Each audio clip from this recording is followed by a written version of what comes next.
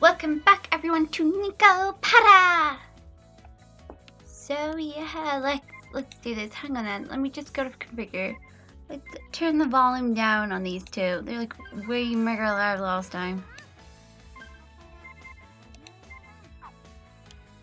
Okay.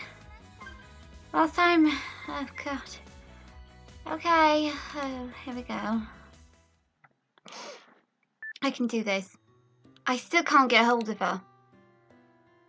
Were there guests over today? When I checked the clock, it was past 10 o'clock already. Since then, I tried calling Shigura several times, but I couldn't get through to her. And just like that, it had already gotten this late. I've never gone this long without hearing from Shigura. I really didn't understand my family schedule at all. Master! It's been a while since we backed together. I'll even wash your back. No. Wait, we're not going there, right? Please tell me we're not going there. You haven't bathed with us since we matured, Master, you pervert. No, because... Wait, what? Why are you calling it... Why are you making that face? Please tell me the bath scene isn't here in the demo. Please tell me it's not here. Oh my god, what the hell? You haven't even grown that much. What are you two talking about? What did you just say? Shigura said that Chocola and Vanilla have already grown to be an elegant cat ladies. Those words of sexual harassment. You are trampling on our dignity. Besides, this is Chocola's identity we are talking about. Vanilla, you're the one who's changing the subject. In any case, don't worry about the bath. You two need to get ready to go home. Get ready to go home? But isn't Chocola home? Master's home? And I belong next to Chocola. Also, Master is cool. You look strangely handsome. Stop feigning ignorance. You two cut that out. The two of them looked my way about to distract me again. Since Shigura isn't picking up, I'll take you two home. So get ready to leave. Chocola and Vanilla turned away from me and cast their gazes downwards. Returning home on the same day I had moved out seemed to be such a stupid idea that I didn't hesitate a bit. There was no other way, nor was there time for excuses. I looked towards Chocola and Vanilla as they hung their heads in silence and continued on. Listen up, you two. I'm going to open my bakery, and I don't know how things are going to turn out. I've got no one to rely on, so I don't know how things will turn out. With all that going on, I don't know if I can take care of you two. Get it? I mean, it's already going to be difficult enough just looking after my set. No. It was a quiet voice. I could barely hear her. Chocola said something with her head down. What did you say? I came closer and asked her to repeat herself. No way! Chocola won't go back! Chocola hates Master for saying that. Ah, wait! Hey, Chocola! Don't tell me. You're gonna go after her? I will also make great haste, or rather I'll withdraw with the speed of a cat girl. Ah, wait, stop! Vanilla, why are you running away too? Come on, Master. Chocola's over here. Chocola's over here. Ha ha ha! It's dangerous, so stop running around. If you fall, you'll get hurt. It's unnecessary to worry about catgirls like that. Although we are humanoid, catgirls are cats. Dash! Dash! Maybe so in Chocola's case, but aren't you bad with physical activity? Come on, I got you now, Chocola. Master, you pervert. Just where do you think you're grabbing? Master is grabbing Chocola's chest with an iron grip. I'm not. It's because you two are running around. Meow, an opening. Hey, stop that. You're still going to run. Jeez, I got you, Vanilla. Tickle, tickle, tickle. Ah, Chocola, stop. Chocola. Nice. Assist. Chocola, go, go. Like I said, stop running. The two of them didn't listen to a word I said as they continued to mess with me. And that was how the first night went. Why have they got clothes with them? I'm confused. Did you actually go ahead and buy clothes? And why is her head covered in ribbons? Were they covered in ribbons? Or I didn't notice. For now, I'll let you stay, but only for tonight. Her hair's also covered in ribbons. What the hell? Why does she need so many? I don't have guest beds or futons, okay? Are they going to sleep in the bed? Will you please tell me they're not? While that was all happening, 11 o'clock became midnight. Even if I took them home, everyone was sure to be asleep by now.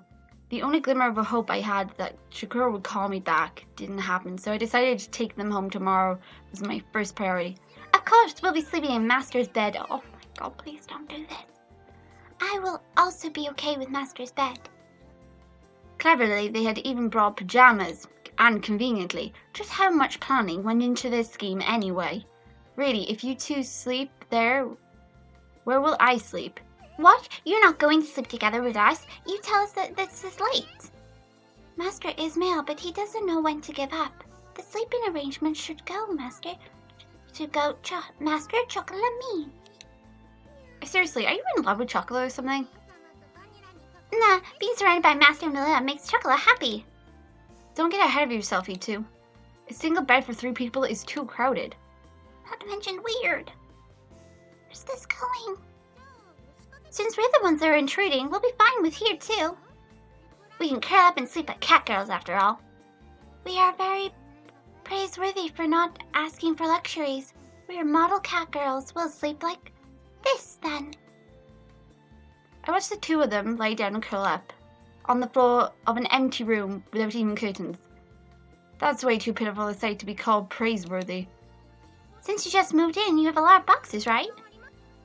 Apparently you can make a warm shelter out of them, so we'll manage somehow. That's something only strange people would say. Where did these catgirls get this information from anyway? Well, they probably read a lot of books and watched TVs in Sakura's room. Child isn't good with kanji characters, so she only reads picture books, though.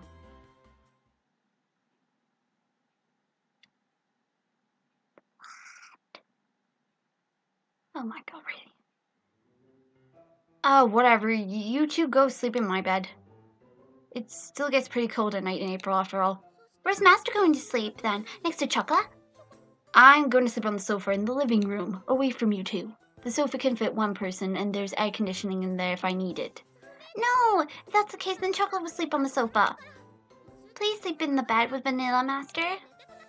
I'm more relaxed on the sofa. It's better if Chocola and Master use the bed. Why are you two determined to get at least one of you in with him? It's kind of weird. They moved quickly towards me like lions catching their prey. I placed my hands on their heads and spoke in a clear and stern voice. Listen up. I will sleep on the sofa and you two will sleep in my bed. Those are your master's orders, understood? Oh, Master. Master. I said it like that deliberately. The 2 of them looked as if they wanted to say something, but they hesitated. They lowered their head apologetically. I'm sorry, Master.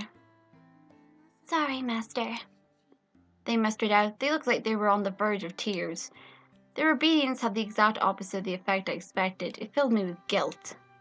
I felt a prickling sensation in my chest. The pain left me as I sighed and rubbed the 2 of them on the head. Come on, get going. Okay. Oh my god. Good night. If anything happens, call for me right away.